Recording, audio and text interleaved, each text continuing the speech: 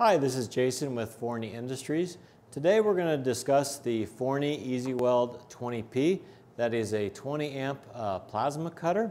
It is intended for the typical do-it-yourselfer, whether you're working on a farm or a ranch or an automobile restoration. Maybe you need to fix your lawnmower deck or you need to fix your trailer. This machine is designed for your do-it-yourselfer. What's really neat about this machine is it performs really well up to a 1/4 inch. When you think about a 1/4 inch of steel, very rarely does a typical DIYer need to cut more than a 1/4 inch of steel, and this machine will work fantastic from sheet metal up to a 1/4 inch of steel.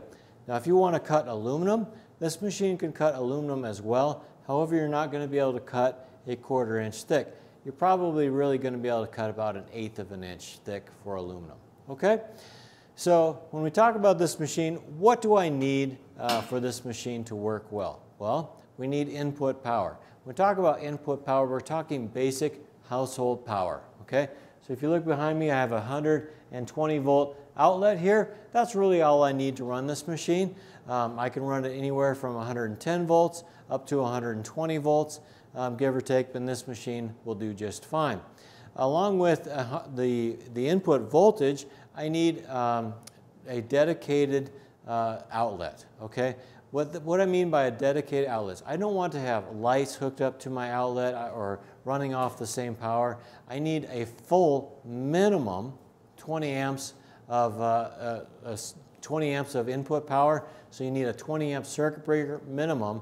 However, occasionally you might trip a 20 amp circuit breaker. So we highly recommend you explore getting a 25 or 30 amp dedicated circuit breaker. Some of your electrical codes, you need to consult with your local electrician, but a lot of your electrical codes will actually allow you to jump up to a 25 to 30 amp circuit breaker, and you can increase the wire gauge size and so forth. But it has to be dedicated, and it's only for welding and plasma cutting. Okay? Along with that, we have 20 amps of output power on this machine. We list the duty cycle at 35%. However, that 35% is about, when I use it at 110 degrees Fahrenheit, I don't know too many people that want to go plasma cutting when it's 110 degrees out. So normally when I use this machine, it's probably in a shop type environment. Let's say it's somewhere between 50 and 80 degrees. If you're somewhere between 50 and 80 degrees, odds are you're going to be able to cut somewhere between 5 to 8 minutes before the temperature light will come on, and then you need to let it cool down for a couple minutes, and then you can go ahead and resume cutting. So real world is significantly better than the rated duty cycle on the plate. Okay? Along with input power, I also need a good air supply. What do I mean by a good air supply? I need to have an air compressor hooked up with an air hose. So I happen to have an air hose here. It's very easy to attach my air hose. Just simply a quick connect fitting on the back of the machine here. Sorry here, put that machine on there. So I'll take my air hose, attach it to the back here. Very easy, okay? Inside of this machine, there is an internal regulator. And in that regulator, there's also a cleaner, and it helps remove moisture and helps remove dirt and debris from it. But it is really important that you have a good quality air compressor. You cannot use an oil bath air compressor. Plasma cutters do not like oil, and they do not like moisture. Okay? Oil and moisture will absolutely destroy your plasma cutter and really frustrate you and destroy your plasma consumables. So make sure you have good, clean, dry air. I need a minimum 1.5 CFM air compressor that operates somewhere between 60 and 90 PSI. Okay? I prefer personally, if I'm going to use this, I'm going to use probably a 2.5 CFM compressor. But the good news is a lot of you already have a 2.5 CFM pancake compressor in your garage, so that should work fine. Just make sure it's not an oil bath compressor. So with the 20P, we have air coming into it, and now we're ready to plug it into the wall outlet. So we're going to grab the power cord. One of the things I get asked quite often is, can I use an extension cord with this machine? My first response is, I'd prefer you not to. We don't recommend using extension cords. However, if you do need to use an extension cord, I recommend one that's no longer than 25 feet, so shorter than 25 feet, okay? And it needs to be at least a 12 gauge extension cord, okay? So 25 feet, 12 gauge, you can get by with it, but again, you're choking your input power to the machine and you might have some performance degradation. When you're using an extension cord, I also recommend reducing your amperage just a little bit so that you're not drawing so much through your extension cord, okay? All right, so I'll take this power cord, plug it into my 120 volt outlet back there. I'll go ahead and turn the machine on. I hear the fan kick on in the machine, so that's a good sign. I can take a look at here. I have a green LED here. It says my input power is good. I don't have any lights here, so that's good. That means I'm ready to go. I have the proper air pressure coming into it and everything like that. So that's how you start it up and you check for your error lights. But I want to talk a little bit about the I'm going to go ahead and turn the machine off. So I want to spend a minute and talk about the plasma torch consumables. This is a really important part of the torch, and a lot of people don't understand the consumables very well. First of all, in this plasma torch, there is a plunger inside of here, and so there are some moving parts within this plasma torch. So I recommend that you take very good care of your plasma torch. Don't be dropping it on the ground or throwing it around and so forth. But let's take a look inside this plasma torch head and let's look at the consumables. The first thing I'm going to remove is the shield cup. Okay, it should just be hand tightened and pretty easy to remove. Take a couple turns. Okay, you'll notice on this shield cup there is a brass ring that goes around it. That brass ring needs to be nice and clean. Okay, because there is actually electricity that is conducted around that. Okay, so when I look at this here, you'll see these two plunge pins on the outside. There's actually a signal that goes through those plunge pins and this shield cup that tells me that my consumables are in place. So if those two plunge pins aren't pushed down with the shield cup in place, there's no way for you to get a plasma arc. So take care of your two pins here, take care of your shield cup. The next component that comes off is the plasma tip. Okay, this happens to be a used tip. It's a fairly well used tip. However, it's still in pretty good shape. When I look at a brand new tip like this one here, you'll notice that the hole is small and it's in perfect condition. I look at this one here, I've got a little bit of spatter or slag on that tip there, but the hole is still round. Okay, it's very important that you have a round hole here. All right, and I don't see any major degradation.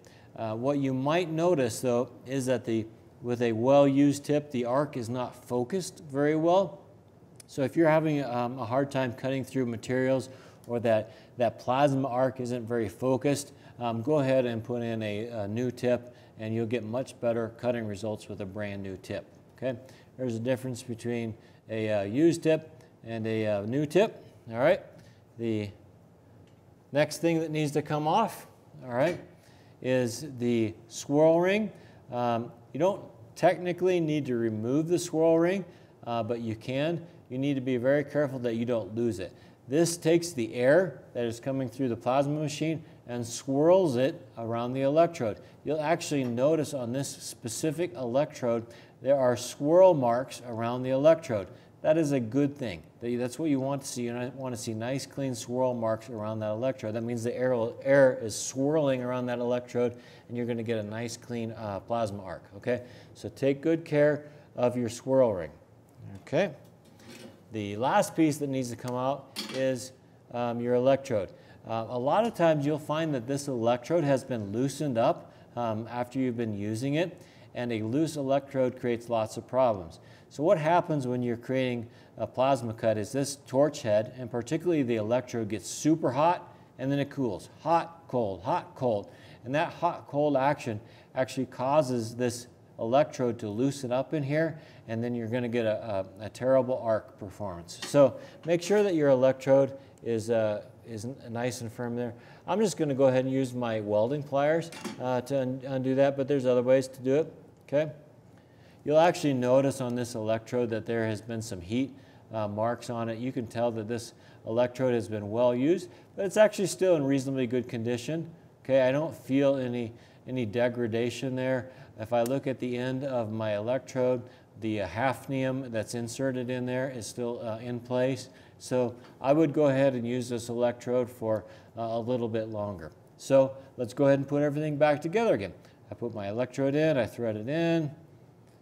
Okay. I'm going to take this. Now I'm going to tighten it and just give it a little bit of a turn, not too much. You don't want to really crank it because then you'll break off your electrode inside your torch head. Okay. If you do that, just give us a call. We'll help you out. Okay, so I have my electrode in there, nice and tight. Don't forget your swirl ring. I have a lot of customers that forget the swirl ring. This torch will not work without the swirl ring. Okay, I'll take my tip. I'm actually going to take my tip that's used because it's in pretty good shape. I'll probably get another hour of cutting out of this tip here. Okay, put that in. Okay, then I'll take my cup, put that on. Okay. And then I'm just going to hand tighten this cup. Okay, and that's how you take care of your torch. If you ever have any problems with this torch, just give us a call. We're happy to help you out with that. Okay.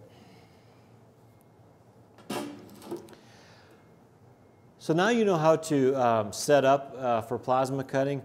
There are a few little tips and tricks that I'd like to talk to you about. For one, you want to make sure you have a good ground. You can attach your ground to the metal table that you're working on, or you can attach your ground directly to the workpiece that you're going to be cutting. Whatever you attach the ground to, it needs to be free of paint. So no paint, no rust, no dirt and coatings and so forth. Otherwise, you're just not going to get a good ground. Okay, so let's take a look at this torch and let's pretend that I'm going to cut this 1/4 inch piece of metal, okay? You need to have a contact between the tip and what you're cutting. I can pull the trigger and get an arc for about 2 to 3 seconds, and if the machine does not sense a circuit between the tip and what I'm cutting, it will shut down, okay? So what that means is you need to drag this tip across the workpiece. So normally when you're plasma cutting, you're going to start on the edge like this, okay? You're going to pull the trigger, and once you have the trigger, then you're going to pull the torch across here. You're going to want to watch the spark trail going through whatever you're cutting. Watching that spark trail helps you guide how fast you're cutting, okay? So make sure you have your tip in contact with your workpiece. All right? All right. So in addition to the plasma cutter, there are a few other things that I like to have along with this. One is my welding pliers. Another is a wire brush that helps clean off the material both before and after I cut. A slag hammer is really handy in removing the cutting slag after I'm done. Okay. Then I also like to have a helmet.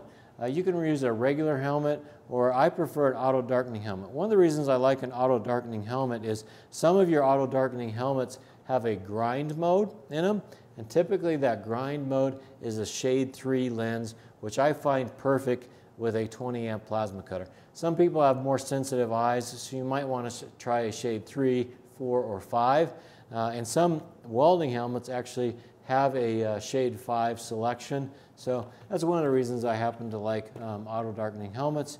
But you can also use glasses and so forth like that.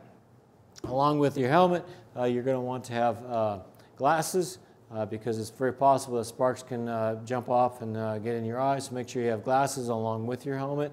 And then I usually have a pair of leather gloves. Make sure that you have leather gloves, not some type of cotton that sparks can get through, or definitely not some of your flammable style gloves. So good pair of leather gloves. So that kind of helps give you a little introduction to the Forney Easy Weld 20P. Hope this video has been helpful. If you have more questions, you can always call into Forney. You can ask to speak with an engineering service technician. Our engineering service technicians work the phone lines as well as machine repairs. And if you have any questions, we're happy to help you.